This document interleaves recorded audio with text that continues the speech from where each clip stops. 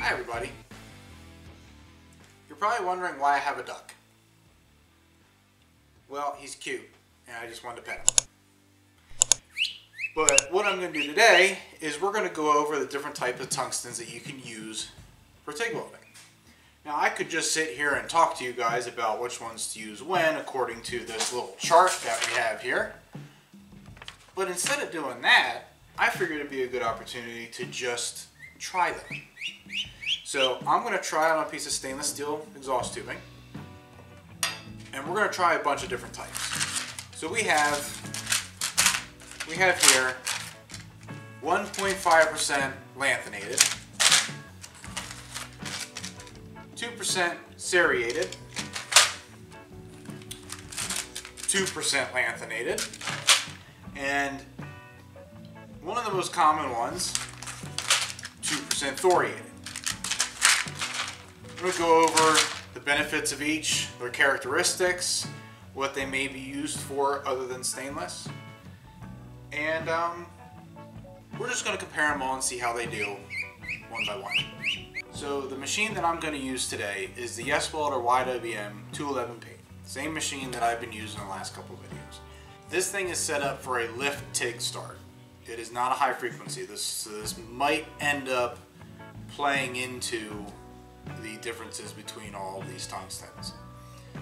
But I wanted to do this to see how well they are for a start, because lift TIG can sometimes be a little tricky depending on what tungsten you're using. So the first one we're going to start with is the 2% thoriated, good old red one. It can be used for pretty much any alloy you can TIG weld. It's usually, according to this little chart that YesWelder has here, best stability at medium currents, good arc starts, medium tendency to spit and spatter, and a medium erosion rate. So these should last longer than some of the others. This is typically my go-to because I can do a little bit of everything with it. So we're going to start off with this one since I know it the best and continue on from there. So I'm going to grind all these at as close to the same angle as I can.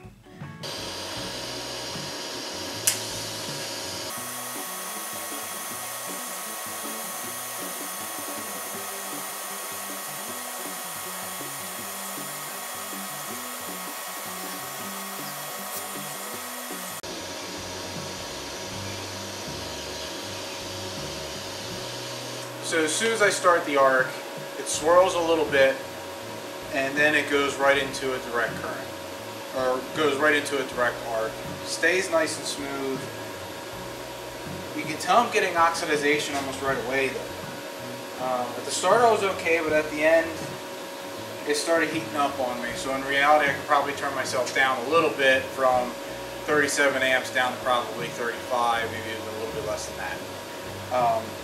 All in all, if I wanted to play with the settings a little bit and get it right, I feel like I could do pretty good.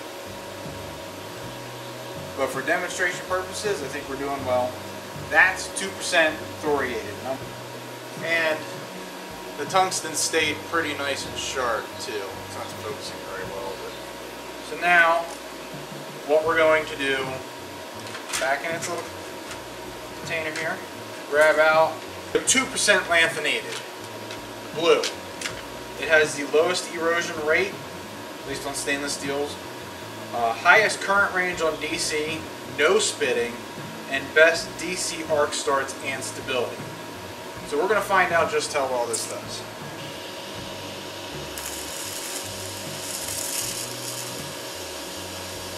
Oh, there's that.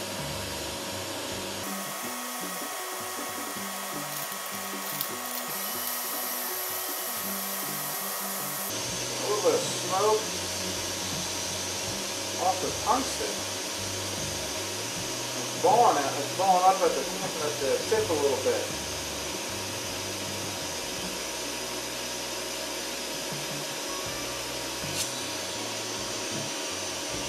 Not the best experience in the world. Not as much oxidization on the weld. Still some there, but I can't get over the spitting and the swirling. That did not go great. And I lost the tip on my tungsten. starts smoking at me. So that was a little strange. Let's step it down to 1.5% lanthanated. This is the yellow. And this says lowest erosion rate, highest current range, no spitting, best DC arc starts and stability. And it also recommends helium. Well, I got argon, so that's what we're doing.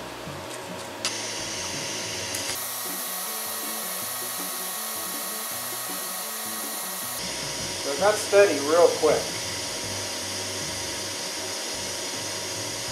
Actually coming up to a little bit of a gap. And it's actually staying really nice. Smooth and buttery. Oh yeah.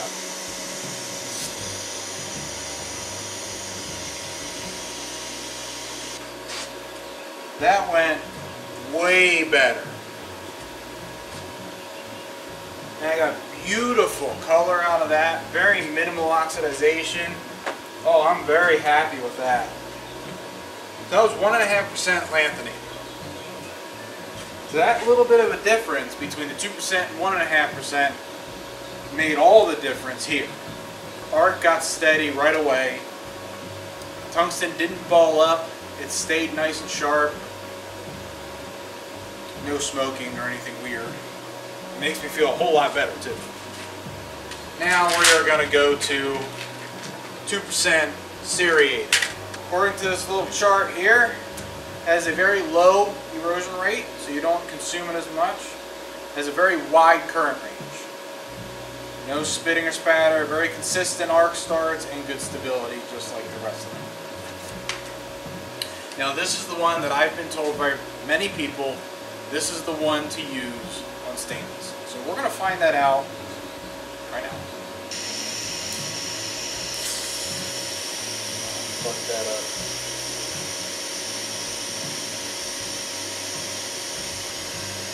So the tungsten just flattened out a little bit, but it's still staying good.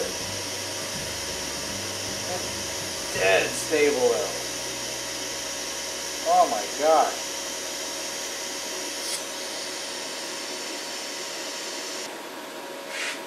Yeah. That makes a lot of sense. I'm going to go in order. 2% thoriated. Worked out okay. My initial start, it did some swirling to try and find its spot, but once it found its spot, it stayed there pretty well. It did start hunting back and forth between the two pieces a little bit, but it wasn't that bad. I'm pretty used to it because that's what I've used for some of the little fabrication stuff that I do. The 2% lanthanated really didn't work very well at all. As soon as I started going, it got pretty stable, but then it started smoking and picking up stuff, and it just didn't like it. The 1.5% lanthanated, however, I was very surprised. It was very stable, found an arc super quickly, and the tungsten didn't seem to be bothered at all. All the other tungstens previous to that, the 2% thoriated and the 2% lanthanated both, they discolored, grayed out a little bit. It's quite surprising. And then of course we get to the 2% serrated, which everybody says is the go-to. That worked just as well, if not maybe a little better than the 1.5% lanthanated. Least amount of oxidization. I kind of screwed up the start a little bit. I got it stuck, but even so, I got it stuck and I pulled it off and it just went right into the arc and didn't have any issues.